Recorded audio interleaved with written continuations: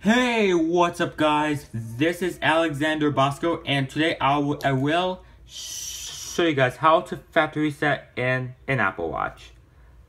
Here's an Apple Watch here I have. First thing you have to do is enter the passcode if you have one. If you don't, that's okay. Now let's go to settings. Just let it load.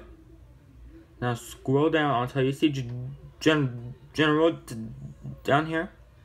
Click on that. Now scroll down until you see reset down here. Click on that. Now click on erase all content and settings. Click on that. Enter the passcode again.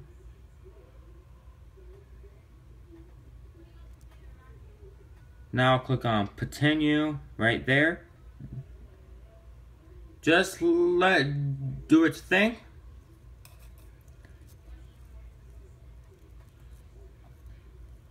It's going to erase all the data, and you need to pair it up with your iPhone again.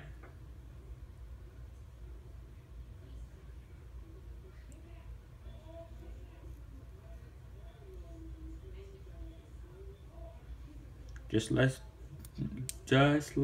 do its thing here. Now it's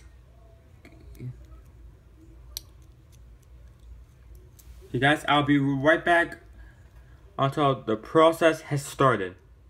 Hey guys, I am back and the process has started right here on my Apple Watch. So I'll be back after the process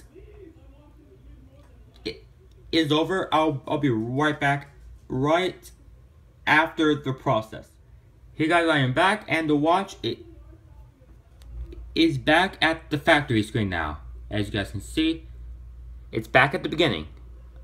And I'll have to pair it up with my phone again. And I'll be right back after the pairing process.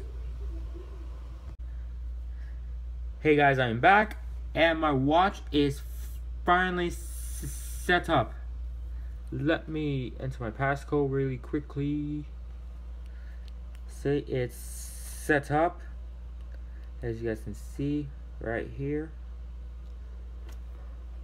And I hope this video did help you of how to factory reset an Apple Watch.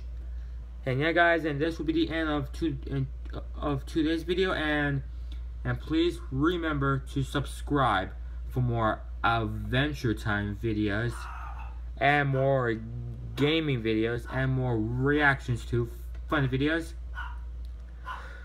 and more tutorials for Apple devices and more unboxings and reviews.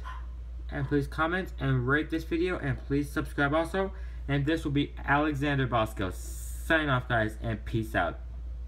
Bye guys.